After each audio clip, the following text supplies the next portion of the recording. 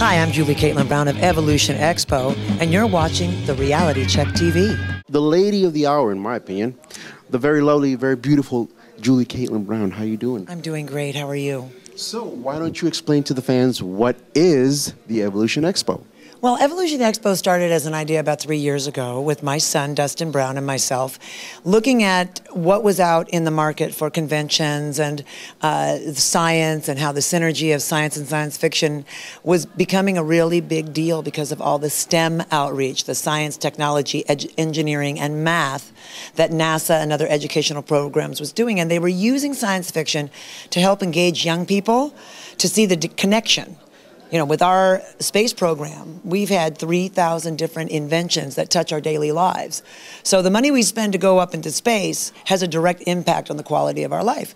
And we sat and thought about it and said, well, if we were going to do an event, what would be the focus of that event? And for me, it was putting the science back into science fiction. How are we going to engage young people and older people to see the connection and why a space program is important, to see why studying those disciplines is important. If you're going to go to Mars, which, by the way, I'm sorry, it's a one-way ticket.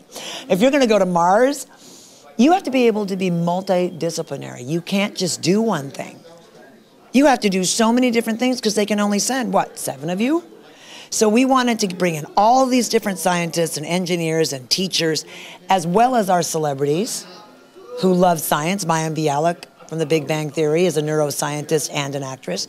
And we wanted to show that connection up close and personal to our fans. Just walked in. There's a stormtrooper right here. Are you guys like okay with that?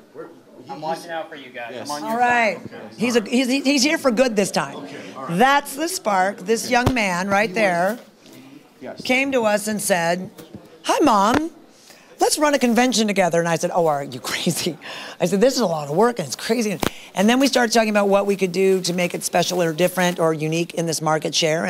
And that's what we did. We just kind of kept brainstorming and talking to different people, and different partners came on. Our Chabot Space and Science Center and the Roddenberrys have been very supportive.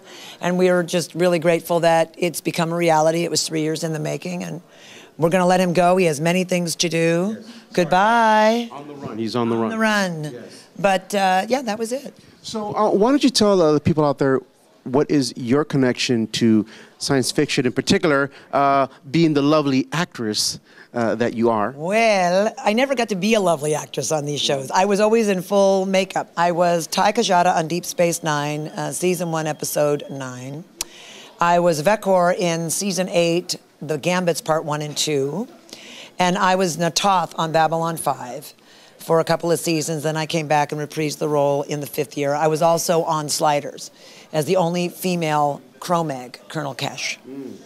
So, but you, we also spoke off camera earlier. You told me that you work with one of my heroes, Mr. Lee Majors. I did. I did a project in Hawaii with him, and it was such a treat. He was such a funny guy. He wanted that part so bad that, and he was really in good shape. You know, he's a $6 million man. And they said, well, you know, this character's kind of broken down. He's a little pudgy. He's not really you. And he went in the bathroom and stuffed cotton and stuff in his cheek to make himself look fat, and then undid his shirt and kind of just lumbered in and kind of do, and he got the part. And it was really funny to watch this $6 million man play kind of a broken down old detective. And we had kind of a moment. I got to be with, oh, it's so nice to, oh, it was really fun. Yeah, well, I mean, and he's one of my childhood heroes, and he would be a good fit to come to the Evolution Expo. Hope maybe next year. Hey, you never know. You never know. I'm just planting that seed. You're planting the seed, yes. We think our gala was fantastic. We raised over $20,000 for 7 different charities. We had a beautiful Friday night Hollywood party in the presidential suite with our elite guests, with all of our celebrities, and it was such a beautiful night. We had a string quartet. You know, it was just really, really special. The food was wonderful. The Marriott did great food for us. We had space age karaoke last night, and everybody was singing all their songs and enjoying themselves. And of course, our Evo Kid program. I think that's what we want to know. What would you like to see in this type of show? And how can we do some things better, or did we do things well? We'd love your feedback. That sounds like fun. Space Age karaoke. I probably would have done David Bowie, Ground Right? Control to Mr. Major Tom. Yes, exactly. But, so for anybody out there who would like to get in touch with you, who would like to throw in their suggestions, is there a website or anywhere where you can... Please email us. Go to our website at evolutionexpo.net, and there is contact us. There's a bunch of satellites on the page. Contact us. Write to us. You can write. You'll come right to me, and I will answer you.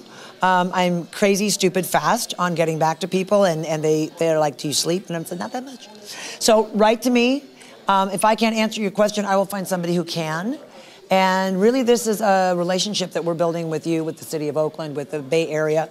I'm from the Bay Area, born and raised. My son lives in Sausalito, and a lot of our team is local. So we're very, very much about building something here. So remember that. Go to the website and throw in your suggestions. I'm throwing in mine right now. Lee Majors, Okay. $6 Million Man. Maybe Buzz Aldrin. There you go. There you go. I'm just. God willing, Buzz will still be with us next year. Yes, yes. And yes, this could be the start of something big. And come along, and we are going to keep you guys updated as next year's Evolution Expo comes into play. We will be updating you, and hopefully you guys can join us next year. How about that? Thank you so much for your time.